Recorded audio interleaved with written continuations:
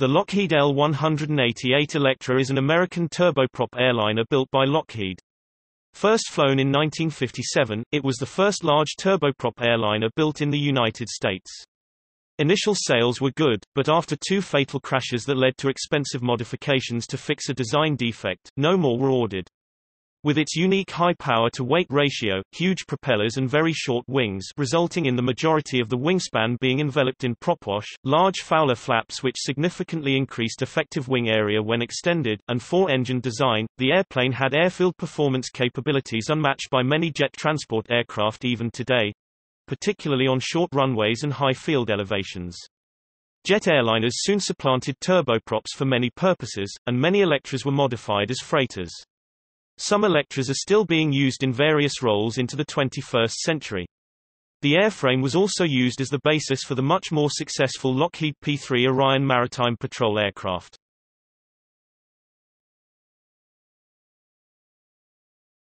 Topic: Development. Lockheed had established a strong position in commercial airliner production with its piston engine Constellation series. Further development brought turboprop engines to the Constellation airframe with the Lockheed L-1249 Super Constellation. In 1951, Lockheed was approached by Capital Airlines to develop a new turboprop airliner which was designated the YC-130, however there was no interest from any other carriers, so the design was dropped. Subsequently, Capital Airlines went on to order 60 British Vickers Viscounts. In 1954, as a result of American Airlines' interest in developing a twin-engine aircraft, the idea resurfaced and the company offered a twin-engine design now designated the CL-303. This newer design was a high-wing type and would allow for 60 to 70 passengers. This design was also shelved for lack of interest from other carriers. The following year, American Airlines revised its requirement to a four-engine design for 75 passengers with 2,000 miles (3,200 kilometers) range. Lockheed proposed a new design, the CL-310 with a low wing and four Rolls-Royce Darts or Napier Elands.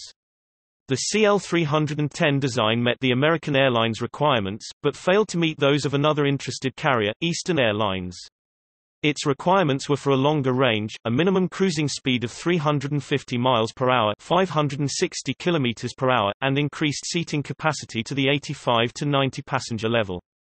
Lockheed redesigned the CL-310 to use the Allison 501D-13, a civilian version of the T-56 developed for the Lockheed C-130 Hercules military transport. The airframe was stretched to allow for more seats and handle the increased performance. This design was launched as the Model 188 with an order for 35 by American Airlines on June 8, 1955. This was followed by Eastern Airlines with an order for 40 on September 27, 1955. The first aircraft took 26 months to complete and by that time Lockheed had orders for 129. The prototype, a Model 188A, first flew on December 6, 1957, 2 months ahead of schedule. Lockheed was awarded a type certificate by the Civil Aeronautics Administration (CAA) on the 22nd of August 1958. The first delivery, to Eastern Airlines, was on October 8, 1958, but it did not enter service until January 12, 1959. In 1957 the United States Navy issued a requirement for an advanced maritime patrol aircraft. Lockheed proposed a development of the Electra that was later placed into production as the P-3 Orion, which saw much greater success. The Orion has been in continual frontline service for more than 50 years.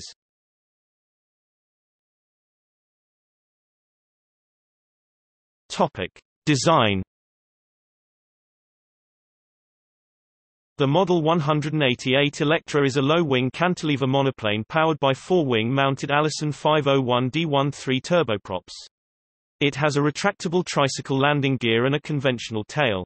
It has a cockpit crew of 3 and can carry 66 to 80 passengers in a mixed-class arrangement, although 98 could be carried in a high-density layout.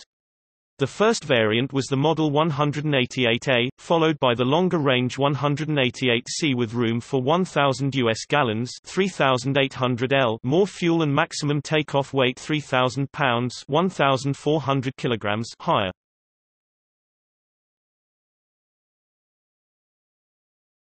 Topic: Operational history.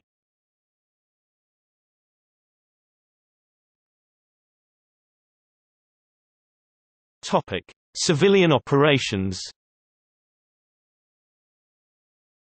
American Airlines was the launch customer. Eastern Airlines, Braniff Airways and Northwest Airlines followed. The Electra suffered a troubled start. Passengers of early aircraft complained of noise in the cabin forward of the wings, caused by propeller resonance. Lockheed redesigned the engine nacelles, tilting the engines upwards 3 degrees. The changes were incorporated on the production line by mid-1959 or as modification kits for the aircraft already built, and resulted in improved performance and a better ride for passengers. 3 aircraft were lost in fatal accidents between February 1959 and March 1960. After the third crash, the FAA limited the Electra's speed until the cause could be determined. After an extensive investigation, 2 of the crashes in September 1959 and March 1960 were found to be caused by an engine mount problem. The mounts were not strong enough to damp a phenomenon called whirl mode flutter, analogous to the precession of a child's top as it slows down, that affected the outboard engine nacelles. When the oscillation was transmitted to the wings and the flutter frequency decreased to a point where it was resonant with the outer wing panels at the same frequency, or harmonically related ones, violent up and down oscillation increased until the wings would tear off. The company implemented an expensive modification program, the Lockheed Electra Achievement Program or LEAP, in which the engine mounts and the wing structures supporting the mounts were strengthened, and some of the wing skins were replaced with thicker material. All Electras were modified at Lockheed's expense at the factory, the modifications taking 20 days for each aircraft. The changes were incorporated in later aircraft as they were built. However, the damage had been done, and the public lost confidence in the type. This and the smaller jets that were being introduced eventually relegated Electras to the smallest airlines. Production ended in 1961 after 170 had been built. Losses to Lockheed have been estimated as high as $57 million, not counting an additional $55 million in lawsuits. Electras continued to carry passengers into the 1980s, but most now in use are freighters. Several airlines in the U.S. flew Electras, but the only European airline to order the type from Lockheed was KLM, which used 12 between September 1959 and January 1969 in Europe and east to Saigon and Kuala Lumpur. In the South Pacific, Tasman Empire Airways Limited (TEAL) and its successor Air New Zealand flew the Electra on Trans-Tasman flights. In Australia, Trans-Australia Airlines (TAA) and Ansett each operated 3 Electras on trunk routes between the Australian mainland state capital cities, and later to Port Moresby, from 1959 until 1971. Ansett had its 3 Electras converted to freighters in 1970-71 and continued to fly them until 1984.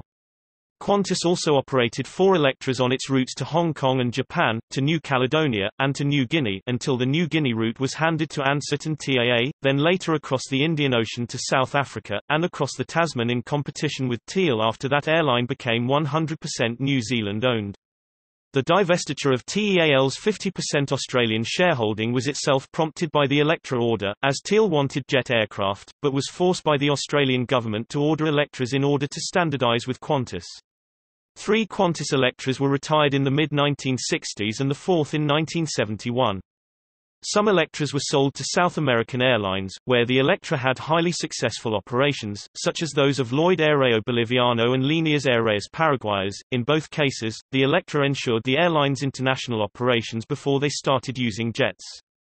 Most notably, Brazilian flagship airline Varig operated flawlessly a fleet of 14 Electras on the extremely busy Rio de Janeiro-São Paulo shuttle service, the so-called Ponte Aérea, or air bridge, in Portuguese, for 30 years, completing over 500,000 flights on the route before the type was replaced by Boeing 737-300 and Fokker 100 jets in 1992. The Electra became so iconic on that route that its retirement caused a commotion in Brazil, with extensive press coverage and many special tributes. During the mid-1970s, several second-hand Electras were bought by travel clubs, including adventurers and shillelaghs. Others were retired from passenger service into air cargo use, 40 being modified by a subsidiary of Lockheed from 1968 with 1 or 2 large doors in the left side of the fuselage and a reinforced cabin floor. Air California and Pacific Southwest Airlines were still operating Electras for passenger service during the late 1970s into smaller airports in the western United States.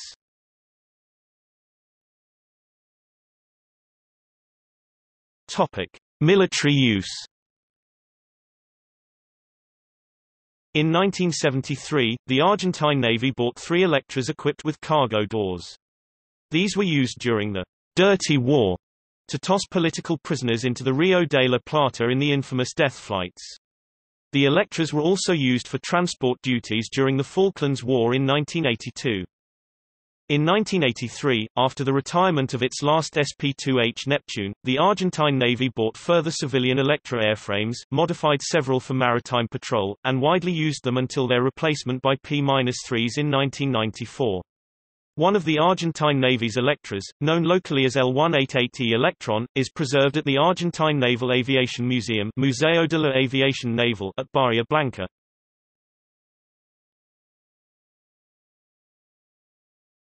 Topic: Variants. L-188A Initial production version, L-188AF all-freight version. Unofficial designation for freighter conversions of L-188A carried out under a supplementary type certificate. L-188PF passenger freight version. Unofficial designation for freighter conversions of L-188A carried out under a supplementary type certificate. L-188C long-range version with increased fuel capacity, 6,940-gallon fuel capacity from 5,450 gallons on L-188A, and a higher operating gross weight. Maximum takeoff weight is 116,000 pounds compared to 113,000 pounds of the A version. L-188CF unofficial designation for freighter conversion of L-188C carried out under a supplementary type certificate. YP-3A Orion 1 Orion aerodynamic test bed, fuselage shortened by 7 feet.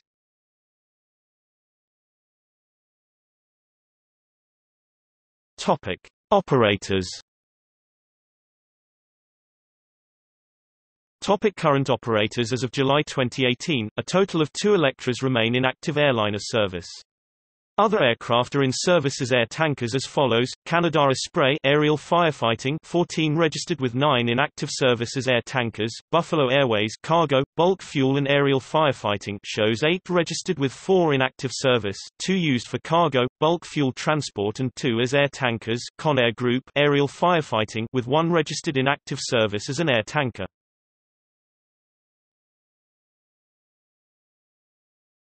Topic: Military operators. Argentine Naval Aviation Bolivian Air Force 1 from 1973, still in use in 1987. Ecuador Honduran Air Force 188A from 1979. Mexican Air Force 188A from 1978 to 1987. Panamanian Air Force 188C from 1973 to 1984.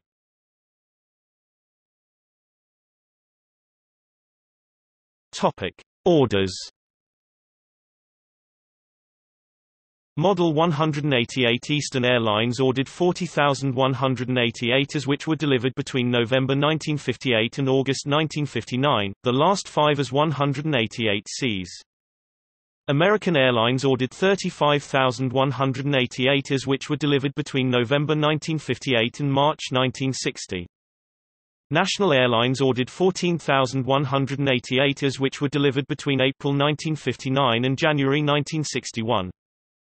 Ansett ANA ordered 3,188 as which were delivered to Australia in February 1959, April 1959 and February 1960. Braniff ordered 9,188 as which were delivered between April 1959 and January 1960. Western Airlines ordered 12,188 as which were delivered between May 1959 and February 1961.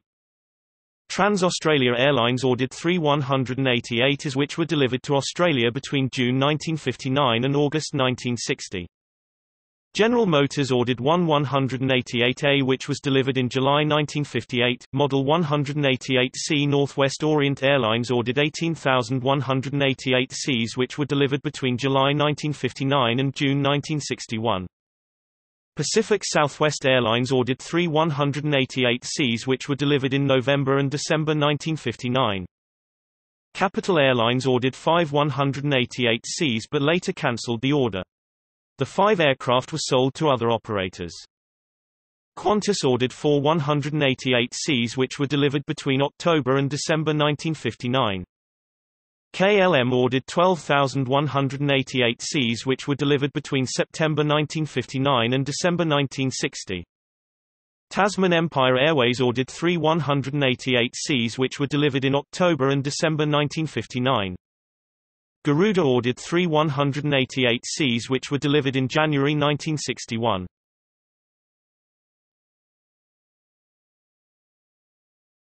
Topic: Aircraft on display. No 1003X NASA N428NA.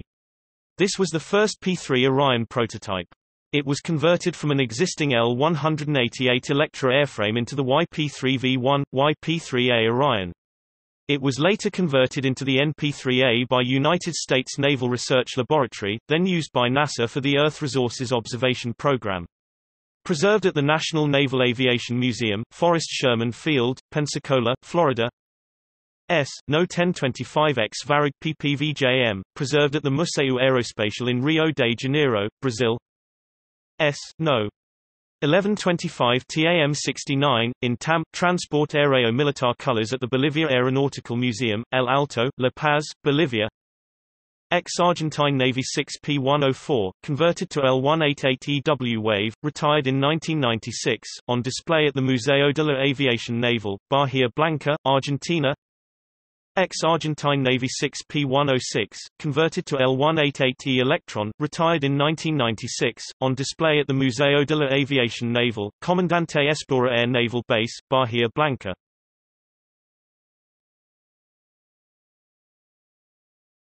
Topic: Accidents and incidents.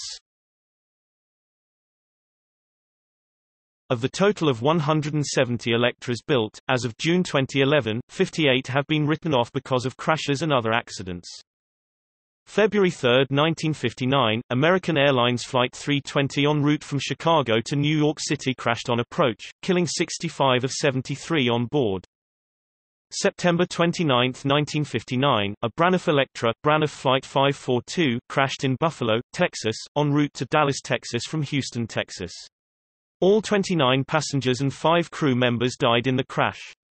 The Civil Aeronautics Board blamed the crash on the whirl mode prop theory and in-flight separation of a wing from the aircraft. March 17, 1960, Northwest Orient Flight 710, en route from Chicago to Miami, Florida, broke apart in flight over Perry County, Indiana, in the second whirl mode crash. All 63 people on board were killed, 57 passengers and 6 crew members. September 14, 1960, an Electra operated as American Airlines Flight 361 caught its landing gear on a dike while landing at LaGuardia Airport. The aircraft came to rest upside down. There were no fatalities among the 76 occupants, 70 passengers, 6 crew. October 4, 1960, Eastern Airlines Flight 375 crashed on takeoff from Boston, Massachusetts's Logan International Airport, killing 62 of 72 on board. The crash was eventually determined to be the result of bird ingestion into 3 of the 4 engines. June 12, 1961, KLM Flight 823 crashed short of the runway at Cairo, killing 20 of the 36 on board. September 17, 1961, Northwest Orient Airlines Flight 706 crashed on takeoff from Chicago O'Hare International Airport, killing all 37 on board. The crash was eventually determined to be the result of mechanical failure in the aileron primary control system due to the improper replacement of the aileron boost assembly. March 27, 1965, while on a training flight, a Tasman Empire Airways L-188 crashed while landing at Whenuapai Airport in Auckland, New Zealand. Although the aircraft was completely destroyed, all occupants escaped with only one minor injury. April 22, 1966, American Flyers Flight 280 crashed into a hill on approach to Ardmore Municipal Airport in Oklahoma, killing all 5 crew and 78 of the 93 passengers on board.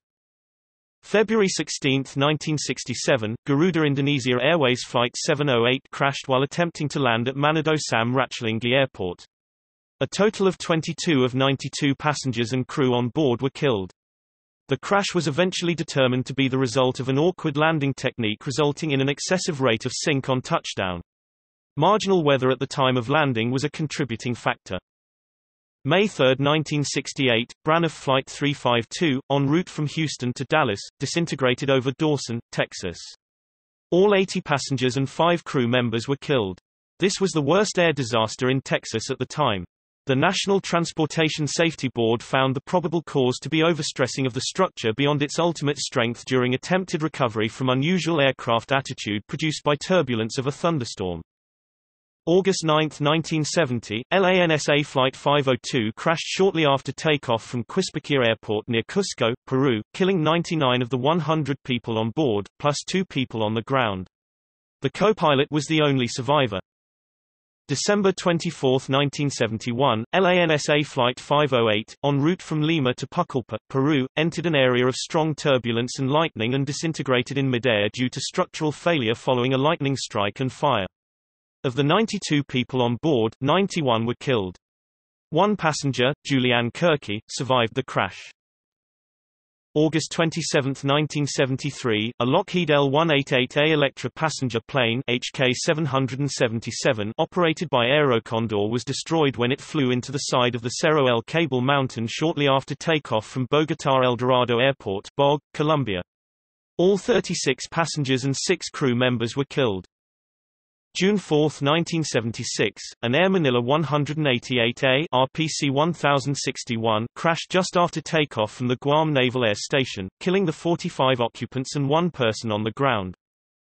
On November 18, 1979, Transamerica Airlines L-188 N859U, operating a flight for the U.S. military Log-Air 3N18 from Hill Air Force Base, crashed near Salt Lake City Airport, Utah. While climbing between 12,000 and 13,000 feet, all electrical power was lost. The crew requested an immediate descent.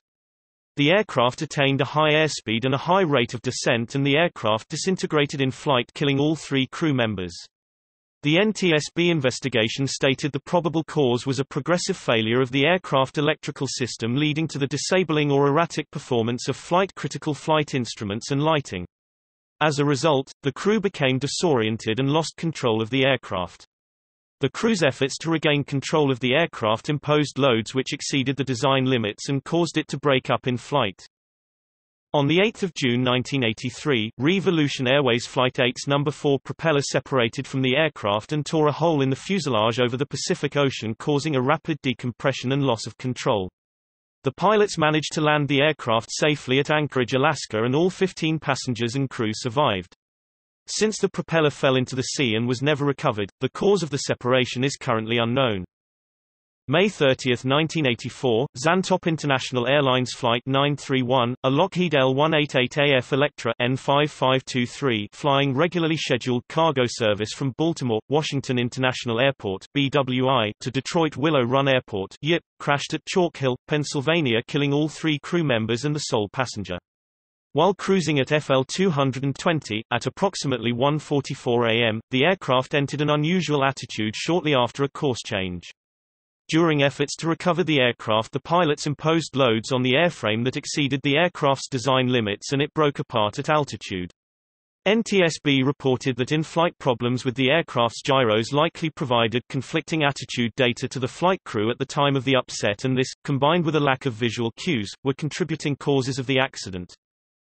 January 21, 1985, chartered Galaxy Airlines Flight 203 crashed after takeoff from Reno Cannon International Airport en route to Minneapolis, Minnesota, killing 70 of the 71 people on board. September 12, 1988, TAME Ecuador L-188A Electra, registration HCAZY, crashed near Largo Agrio Airport, killing 6 crew and 1 passenger shortly after takeoff. September 4, 1989, TAME Ecuador L-188C Electra, registration HCAZJ, crash-landed at Tora AFB with no fatalities. December 18, 1995, an overloaded 188C of Trans-Service Airlift crashed near Kahungula, Angola with the loss of 141 of the 144 occupants.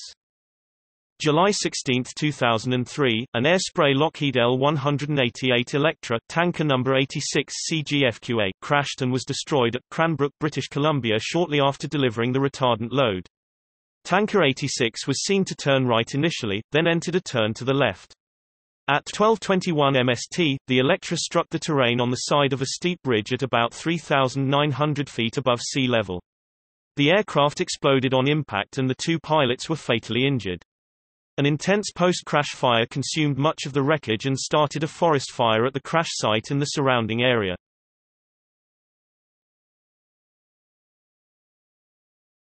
Topic: Specifications. Model 188A. Data from Lockheed Aircraft since 1913. General characteristics.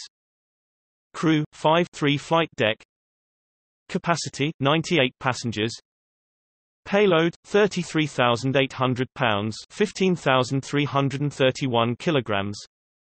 Length 104 feet 6 in, 31.85 meters. Wingspan 99 feet 0 in, 30.18 meters.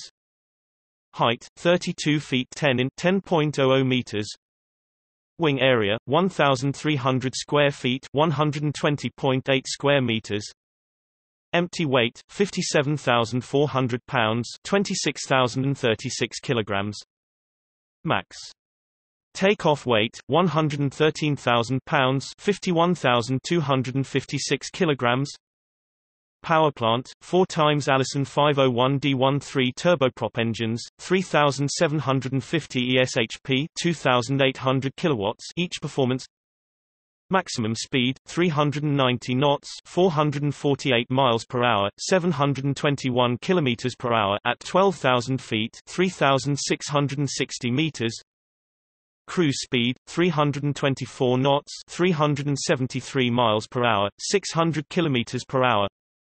Range 1,913 nmi, 2,200 miles, 3,540 kilometers with maximum payload 2,409 nmi, 2,770 miles, 4,455 kilometers with 17,500 pounds, 7,938 kilograms payload.